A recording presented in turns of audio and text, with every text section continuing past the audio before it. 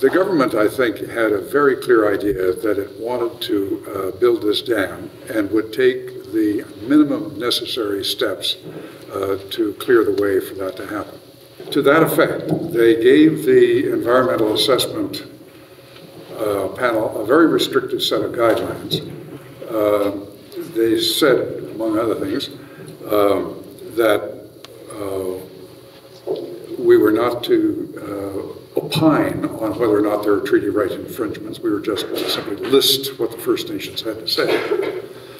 We were not allowed to count the Columbia River entitlement as part of BC's assured supply, thus making the supply-demand balance tilt rather dramatically.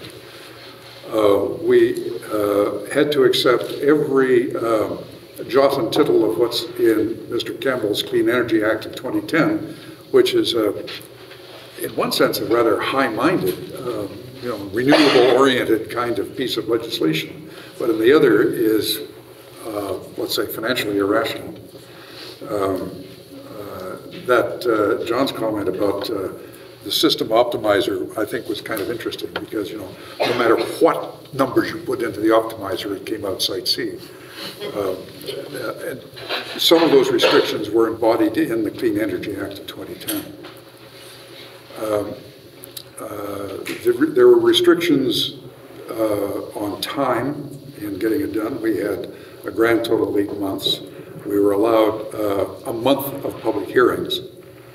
We thought of asking whether they meant a calendar month or 30 days, and then we thought, no, we're not going to ask, we'll just use 30.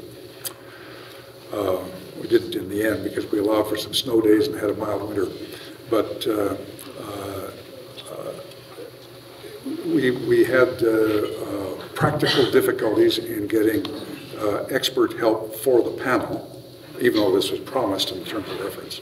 For example, to go to the economics again, we decided that we as a panel decided we wanted to have an expert on utility economics and who could guide us at least to the right questions and maybe some of the right conclusions on this. And they said, well, what do you need that for? You got BC Hydro. Well, no, we'd like someone who is independent. Well, all right, then you have to write down exactly everything you want to know from this person. You have to translate it into French. You have to put it up on Merck's. You have to advertise it nationally, and if you insist, internationally, but nationally. You have to choose the cheapest compliant bidder. All right? Well, that would have taken longer than 8 months, so it became a practical impossibility. We had quite a fight to get an independent counsel for the panel. British Columbia said, well, we have Buggins here from the Ministry of the Attorney General, you can use him. No. We then found a couple of very fine individuals, engaged one, and things went along fine. But that took probably a week of the chairman's time early on when we were trying to plow our way through 24,000 pages of environmental impact statement from BC Hydro.